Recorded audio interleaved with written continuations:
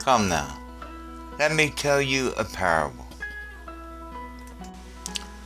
A stranger shows up at your door, and he knocks at the door. You open, and it's Jesus.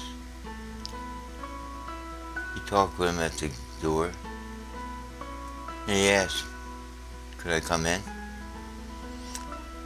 You hesitate, but you finally let him in, looking around the room, wondering,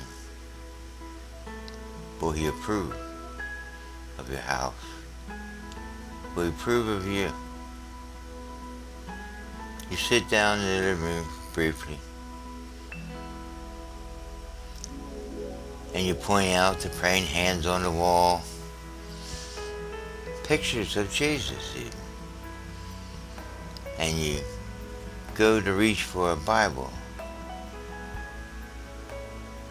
and you brush off the dust, feeling embarrassed. To hide your embarrassment, you change the subject and you offer him to come into the kitchen for a cup of coffee. Feeling a little more relaxed, you get into general conversation.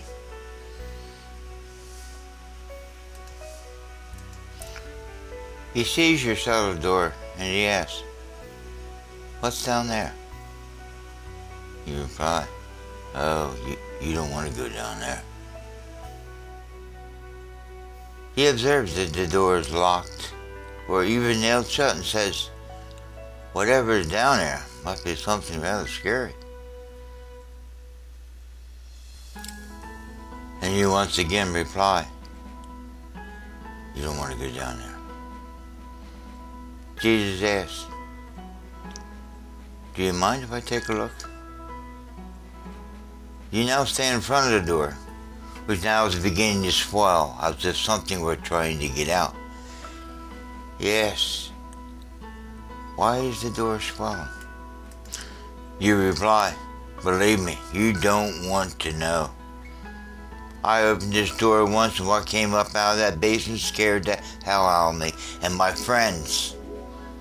I slammed it shut and have never opened since." Jesus now gets bold and says to you, "I know what's down there. And I've dealt with this before. Let me open it. I won't judge you for anything that comes up out of that basement."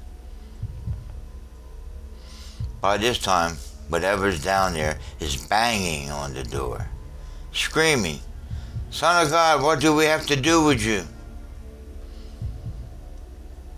You look at him in horror.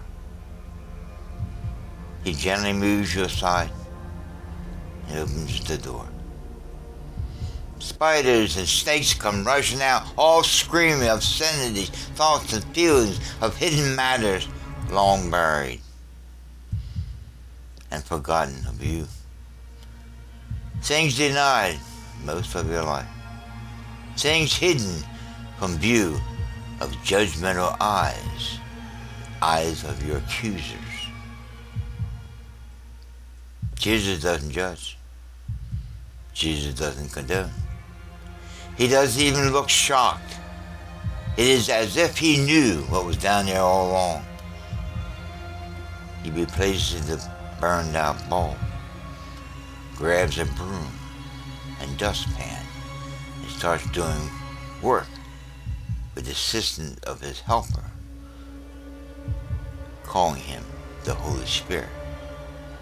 Holy, and that he removes all that is unholy, cleaning up all the debris, cutting a path, clearing the air, and preparing a place in the presence of what once were your enemies, now removed. He fills your place with light and things of beauty, taking old images off the walls, and reveals that the walls are transparent and that this space is really bigger than you thought. It becomes the kingdom of God in you. once blocked, now open to you. A parable, but a truth. Jesus desires. He knocks at our door. We let him into just certain areas of our house, but there's an area that he wishes to come and dwell there, in you. Your deepest heart, the subconscious basement. He wants to turn on the lights.